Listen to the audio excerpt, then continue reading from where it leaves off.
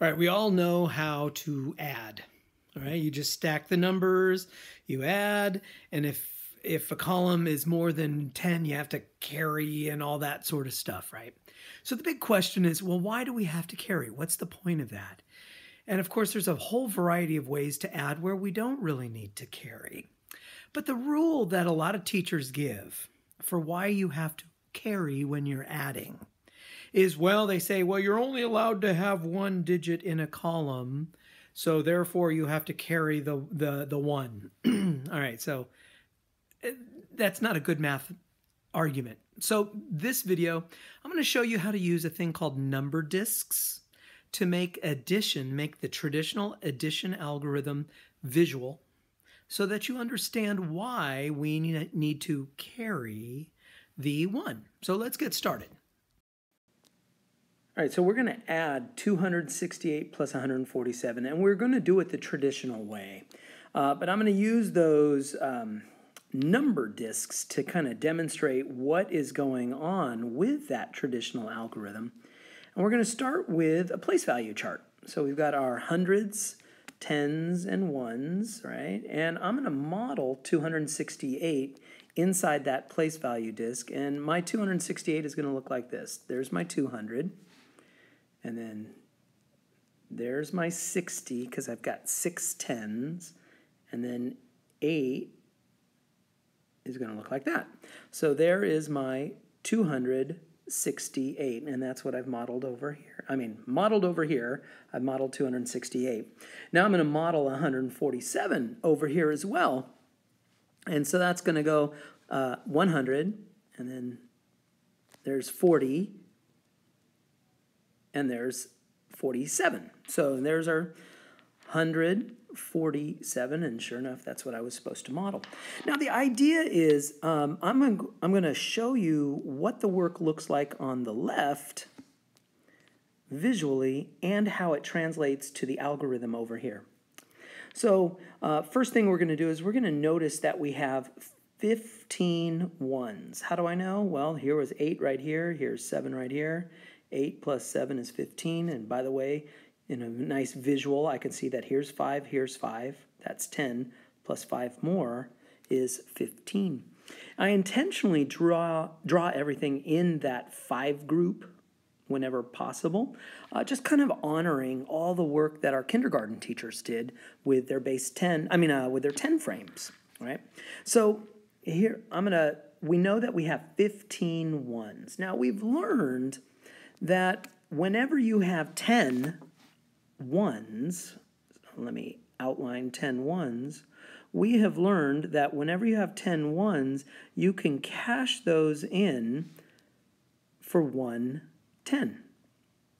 So there we go. So those 15 ones equals 110 plus 5 ones left over. In fact, we can kind of highlight that right here. There's our 5 ones left over. So what is that going to look like over here in our algorithm? Well, we know that 8 plus 7 is 15 because we saw that over here. And we ended up with an extra 10 plus 5 ones. So what is that going to look like in our our algorithm? It's going to be an extra 10 plus our 5 ones that are left over. All right. Now it's going to be time for us to add our tens. Well, let's count up all of our tens. We have 6 up here, plus 4 down here, plus 1 extra. So 6 plus 4 is 10, plus an extra 1 makes 11. So we have 11 tens. And remember, we've learned anytime you have 10, you can cash them in for 1 in the next column larger. So we have 10 tens, and we can cash those in for 100. So let's document our thinking over here in the algorithm. So when we added 1 plus 6 plus 4, that's over here, we ended up with 11 tens. And we learned that we can cash in some of those tens. We can cash in 10 of those tens, and we get an extra 100, plus we have a 10 left over. So what is that going to look like in our algorithm? We have an extra 100, and we have 1 10 left over. And that's all this right here. In fact, maybe I should highlight the fact that we have 110 left over. And that's the extra 100 that the 1010s cashed in to equal.